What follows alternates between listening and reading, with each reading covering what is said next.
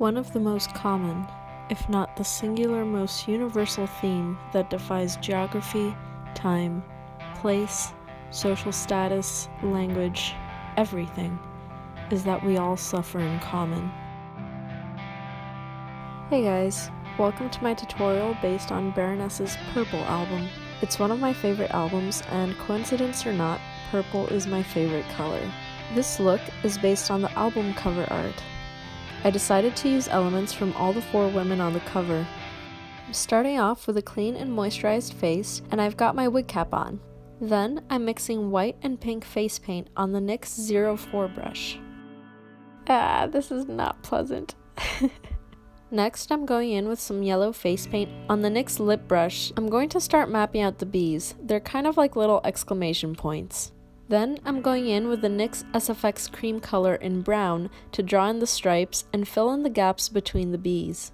To shade in the bees, I'll be taking the NYX Ultimate palette in warm neutrals on a really tiny pencil brush. I'm just shading along one of the sides of the bees' bodies. I'm also making sure to shade in their thorax, which is the little circle part of the exclamation point. Next, I'm taking the NYX gel liner in brown with the NYX number 11 brush. I'm using this to draw stripes on the areas I filled in with the brown cream paint. This will help simulate bees that are hiding in the shadows.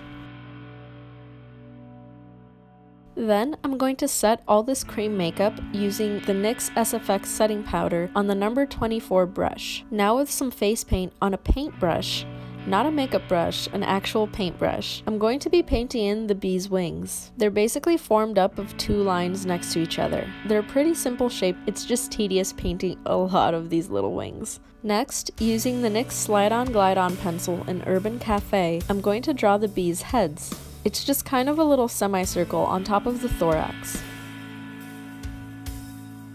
Next, with the NYX Liquid Black Liner from the Noir collection, I'm going to trace all the bees. Now, I'm using this liner specifically because it has the thinnest applicator I've ever used in any liquid liner. I love using this liner for extremely intricate detail work. I start off by drawing little dots for their eyes and then tracing the rest of them. I'm tracing the whole bee, including the bee's knees. Oh, I just had to make that joke, I'm so sorry. Then, with the Vivid Brights liner in Vivid Halo, I'm highlighting the bees. I'm just highlighting where the yellow is still visible on their bodies.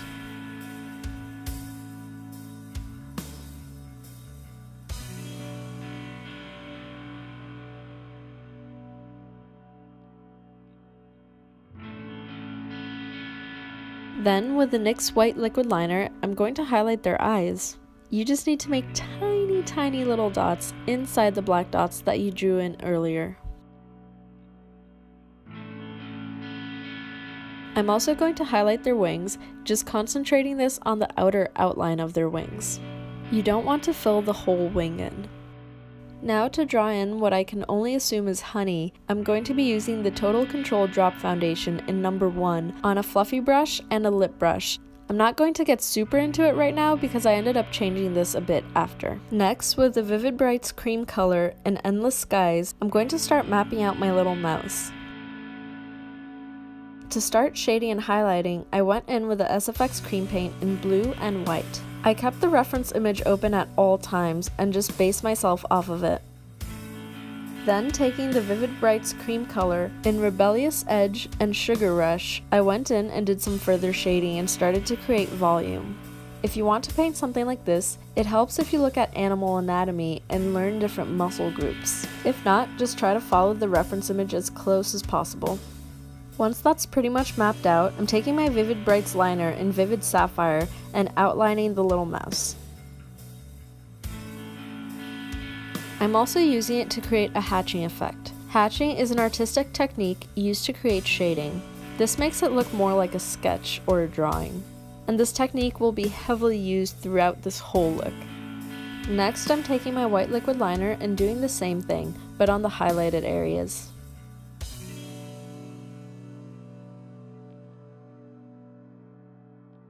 Back with my black liner, I'm only outlining certain parts of the mouse that I just want to be a little bit darker.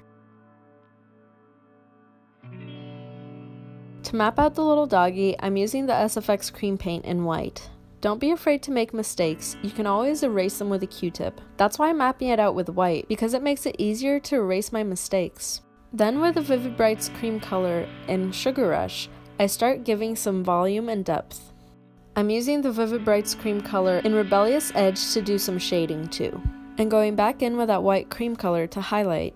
Again, I'm just following the reference image. You can see I create volume just by adding some white above and around the eye. It feels very much like sculpting, and you can play around with the colors and just have fun with it. To add some more dimension, I'm going in with a pink SFX cream paint mixed in with a little bit of the white. I'm using it mostly on the ears and the nose. I'm also going in with a black SFX cream paint to create deeper shadows.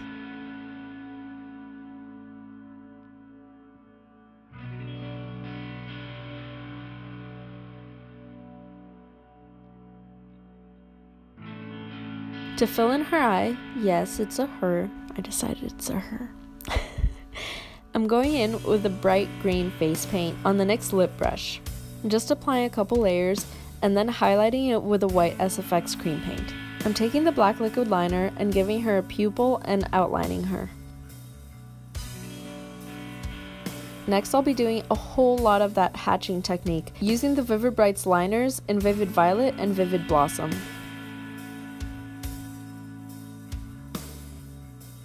As you can see, this just makes it look more like a sketch, as opposed to a painting.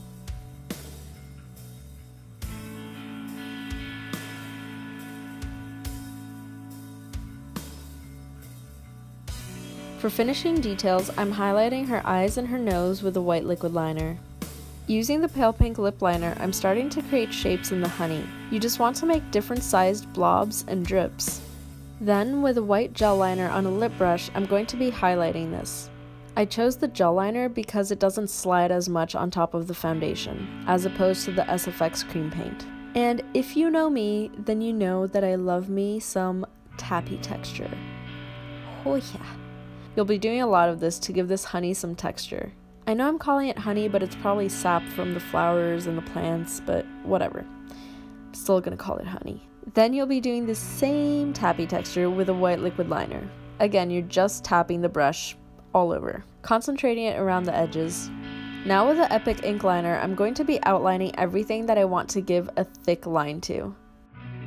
This liner is awesome! It's not a felt tip, it's a brush tip, so the ink flow is constant. It's pretty amazing.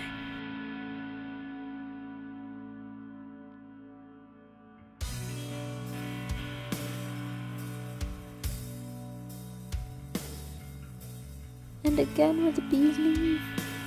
Okay, someone please stop me. Now finally moving on to the face, although I am going to go back to the chest. I'm taking the SFX cream paint on a sponge and just applying it to the high points of my face. Then I'm taking the Rebellious Edge Vivid Brights cream color and doing the tappy texture on my face. I also took a variety of electro liners and created some dotting around my face.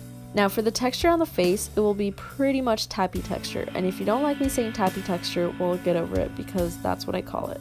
Because it's literally that, you're just tapping the brush on your skin over and over again. Then I took some pink and purple face paint on the NYX 04 brush and created larger areas of texture around my face. You'll want to do this dotting effect in the areas that you want to shade and contour.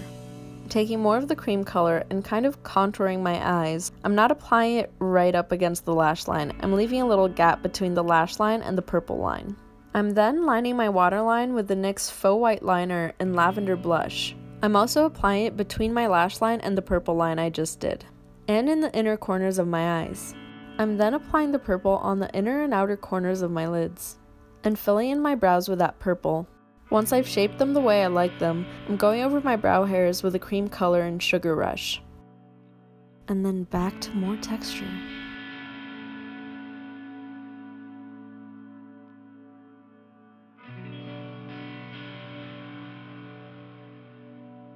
Now I'm taking a different tone of purple face paint on that same big fluffy brush and creating more texture on my face. Now I'm going to be doing the same technique, but on my highlights using a white face paint. Just apply it on the areas where you applied the white cream paint before.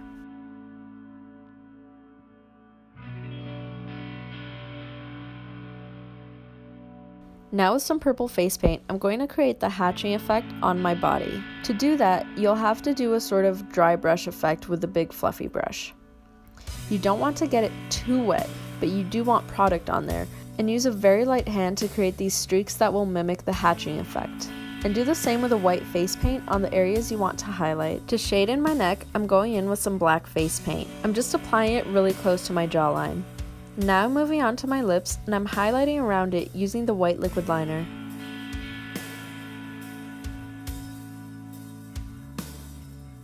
I'm filling my lips in with a combination of the Sugar Rush cream color, the pink SFX cream paint, and the Rebellious Edge cream color. Then I'm applying the NYX Lip Lingerie and Embellishment to the outer corners of my upper lip, and the center of my lips. Once I'm happy with the colors on my lips, I'm going to create highlights on my lips, by using the same little tapping technique I used before. Then to create some more depth, I'm going in with a dark brown gel liner and just applying it to the inner edges of my lips. I'm also applying it under my mouth, around my nostrils, and below my eyebrow.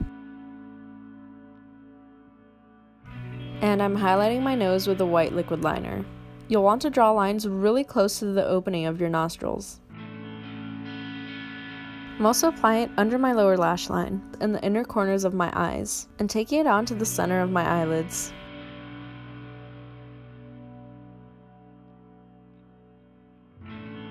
So I thought I was basically done, and I put my wig on. And then I added the screws to my wig. Now be careful if you do decide to do this. All I did was push them up against the lace of the wig, and they kind of just stayed. So at this point I had been painting for almost 20 hours, and I thought I was done, but then no. I saw that I had just a whole lot of blank space, and I had to fill that blank space. So I decided to paint the only animal that was missing from the album cover, and that's the hawk. Or I think it's a hawk. It's a bird, whatever. So I painted him the same way I painted the other animals. I created the base with the white SFX cream paint and started giving him dimension with the Vivid Brights cream colors. The feathers were painted individually using the white SFX cream paint first. Then I outlined them using the Vivid Brights liners and shaded them using the Vivid Brights cream colors, and outlined it with the Epic ink liner.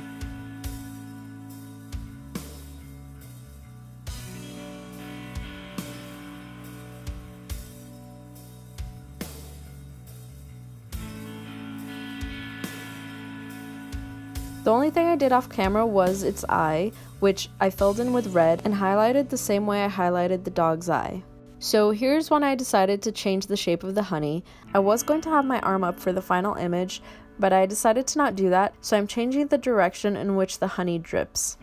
I also added some more highlighting around my body for good measure. I filled in the bigger area using the eyeshadow brush, and then did some detail drops using the lip brush. I also added some to my other arm to balance it out. And this is more of what you saw before. I created some shading with a lip pencil, and then highlights with a white gel liner. And then did a whole lot of texture using both the gel liner and the white liquid liner.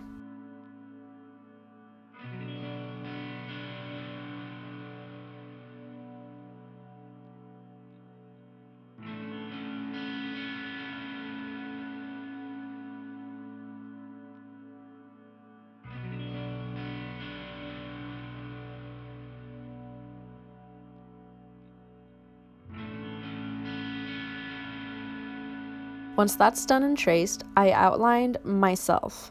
So to do this, I used black face paint on a flat brush, and I created thick outlines around my shoulders and jawline area, thick enough so that they would be seen when I was posing for the final image. Don't forget to also outline under your arms. You want to really look like a drawing, so every part of you has to be outlined. To outline my facial features, I used the Epic ink liner. I went around my nostrils and along my upper lash line. I thought the hair was looking a little flat, so I went in with some black face paint and just colored in the roots. I actually custom colored this wig, and I'll have a video for you showing just how I did that, so stay tuned. And that's it. A lot of you asked me how long my looks take to do. This look took me a total of 22 hours to paint.